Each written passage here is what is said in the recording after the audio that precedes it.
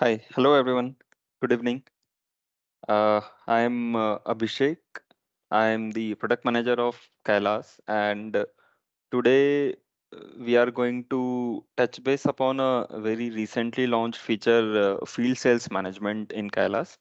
So we have got so many requests from many of you that you want to track the field sales force, which is on the field. Like for example, use cases of let's say FMCGs where the sales team are supposed to visit many clients throughout the day for pitching their products or getting the orders, and for pharmaceutical use cases as well, where the marketing representatives are supposed to visit doctors or hospitals for that matter.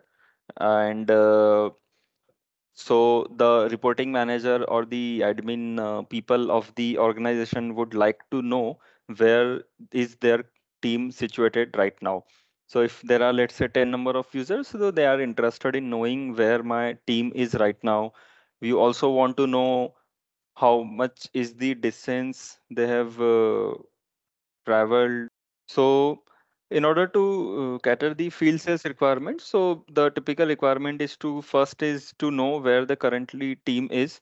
The second thing is you want to understand the total timeline of a user for a given time period, like how much is the distance traveled for a particular user, how many meetings they have attended, where they have visited throughout the day. So all these are part of the field force management, and that is what we have developed recently, and first part of that has gone live last week.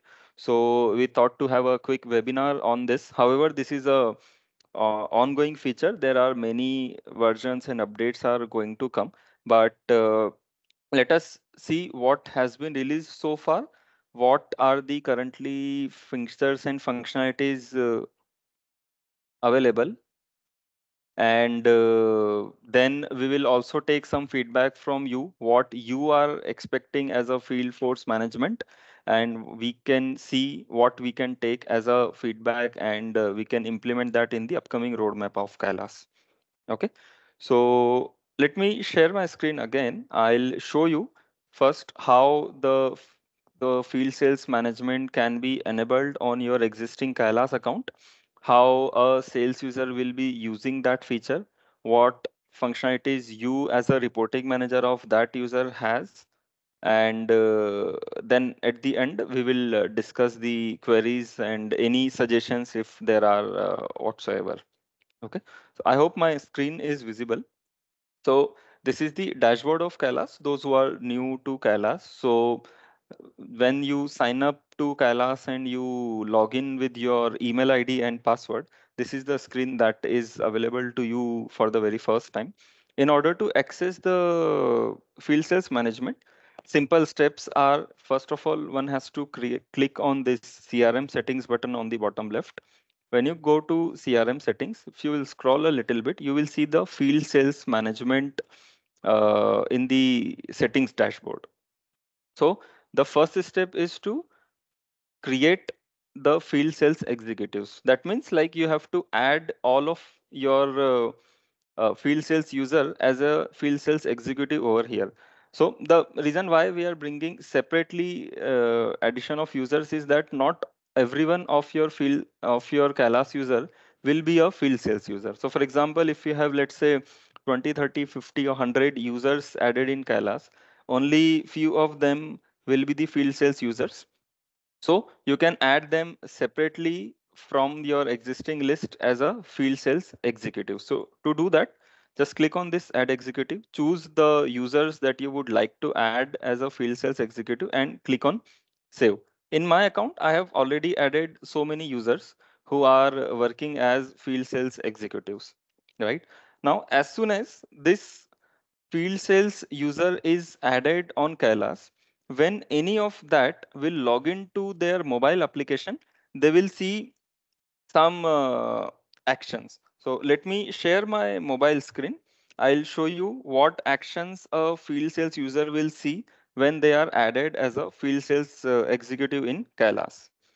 So As soon as I have added someone as a field sales user, what they will do is when they will launch the mobile application, they'll click on this burger menu. So as of now, you can see I have logged in as a user, uh, Akash Nakte, who is my test user. So when you will expand the burger menu, you will see there is this field sales section available at the bottom, right? When you will click on this, it will obviously ask for your GPS permission, because in order to track the location, GPS is a mandatory thing. So you can simply provide the GPS permission, as well as you can check whether the GPS is on or not, right? So in my case, I have kept my GPS on. Now there are a couple of functionalities that can be performed. We will have a look one by one. First and foremost is your sales user is supposed to make themselves available for a given day. What I mean by available is like is a simple, you can consider as a attendance management. So for example, if I have marked myself available, that will be the first point where we will start tracking the location. So it could be a case where the user is on their way, they are using GPS for some personal purpose, right? While visiting to some places where they are going for a personal visit or something like that. So in that case, we are not supposed to track their GPS location. Okay. So whenever they will make themselves available, only when we will be starting to track their GPS location.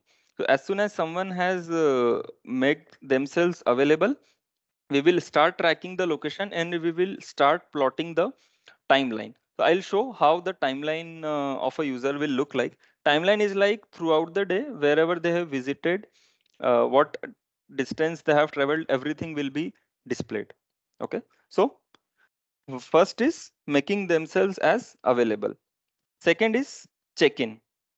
So there are two ways to check in. First is a quick check in, where let's say if someone has visited to a client without any prior scheduled meeting. So in that case, they can simply visit a particular client, a prospect, and they can mark a check in. Let's say I mark it as test check in. The moment I click on save and check in, what it will do is it will capture my current location. You can see in the GPS, it will capture my current location and it will save a check-in in association with a meeting which can be later on added. So you can see there is this meeting. I can simply open this meeting and I can see a meeting has been created automatically for the current time. And this meeting later on can be associated with any prospect which is created later, right? So in order to do a quick check-in, one option is there that you go to a certain place, mark your presence as a check-in, and that check-in can be associated with any prospect later on. Next is checkout. So once a user has checked in, can check in from a particular meeting. So it will mark as a completion of a meeting, and that activity will be recorded in their timeline as well. So you can see there is check in one and there is checkout one, right? So slowly you can see the timeline is building, right? So this is the whole idea of timeline, that as soon as a user has marked themselves available, after that, whatever activities they are doing in the system should be recorded. Next is there is another option, check in with meeting. When I click on check in with meeting, I have two options. One is if I want to choose one of the existing meetings. So it might happen that you used to schedule all the meetings of, let's say, tomorrow beforehand. Let's say I have made some calls to my prospects and some of them have agreed to meet me. So what I can do is I can have a pre-scheduled meeting created in the system. And at this point of time, what I have to just do is I have to choose one of the meeting and I have to check in, which will be marking my presence. Then second is to create a new meeting is like when you visit a particular location, and if you would like to create a detailed meeting along with a prospect, like I can choose the prospect as a related to lead, deal, or contact. Okay, so let's say I have selected contact, and I can add a save and check in. So it will create a meeting with the invitees and the related entity, and it will mark it as my check-in, and again that point is captured as a data point in timeline, and of course I can check out it later. Okay, so I can click on checkout, I can select all the meetings that I have checked in, and I can check out from here.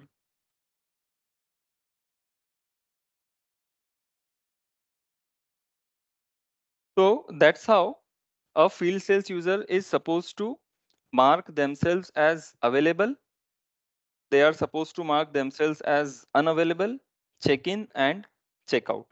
All these four actions are available right now, and I'll show you how the timeline will be displayed. Okay, I hope my web screen is again visible. So what I can do is, now since I'm already on field sales executives, some of the field sales executives are reporting to me. So what I can do is I can click on this track button. There are a couple of things that are visible to me. Is one is the current location of my field sales executives. So you can see there are 3 4 users who are reporting to me. One is this user Rohit, second is Tanmay, there is Alpesh, there is Abhinav, and there is this one Akash, from whose account I was logged in on my mobile application. Okay, so this user is right now available. What I can do is I can click on this user and I can see what is their exact location where they are available. So I can see the presence of all my field sales executives in one go, whether they are available, how many are available, how many are checked into any meeting, or how many are unavailable, right? So this gives me a clear picture of the current location of all my field sales executives in a given area, right? Second is timeline. So what I can see as a timeline is the, and now there are many interesting information that are visible over here. Let's say I have selected last week, and in my account I had a data for 6th of March. Okay, so as soon as I expanded this 6th March, this blue line you can observe, this is telling me the complete journey of my sales user for the given day. Okay, I can scroll to the timeline as well. So it started from 6th March 12 a.m., where the user was marked as available, and after that where they have checked in, where they have checked out, where they have marked themselves available, unavailable. Every data point is captured, and a smooth blue line is plotted over the map, which tells you the total journey that a user has done for a given day, right? And on top of that, you also get to know about some interesting information, like what was the distance traveled by the user, what was the time taken for traveling that much of distance, how many meetings they have attended throughout the day, what is the time spent in meetings, and what is the time duration for which this user was available for a given day. So all this information is important in order to do the expense calculations and to come to know about whether a user has traveled the distance that they were expected to travel, whether they have attended all the meetings that they were expected to attend, and whether they were available for a shift timing that was decided for them. So all this information with respect to field sales executives can be seen over here, and you can see their timeline. We are also bringing export of this information. So you will be able to get this data exported in a CSV file, where you will be able to calculate the expense if there is a per kilometer price which is decided by the user. You will be able to also uh, view this information consolidated for all the users. Like on timeline, you can see for one user at a time, but for data export part, you will be able to see the whole information for a given time period for all the users in one single file, right? Now, there are certain limitations with respect to the field sys. First and foremost is about the GPS strength and the mobile network strength, right? So this is a constraint is that when the GPS location, let's say if it is weak or the mobile signal is weak, in that case, we won't be able to track the GPS location. So those points might be missing in the timeline. So, but that is something that is not in our control. Your user might have turned off the GPS as well for some reason. So in that case, we are developing something to showcase the current GPS status of a user, right? So if the GPS status of the user is on, it will be displayed as on. But if someone has turned off the GPS, then a notification will be coming to the reporting manager that a GPS of that user is turned off, and the reporting manager will be able to nudge the user about turning on the GPS, right? So all those things are coming up. Export of the same information is also something that is in development, and there are many things like uh, geofencing, beat planning, all these things are planned and in the roadmap. So we can always have a discussion around what else you would like to have as part of field sales and what we are planning to develop. Your questions are always welcome. So you can connect with us through our support email, and we can address the queries. And if at all there are any suggestions, any queries with respect to field sales, please get back to us. We'll try to address them as soon as possible. So let us close this. Thanks for joining. Bye bye.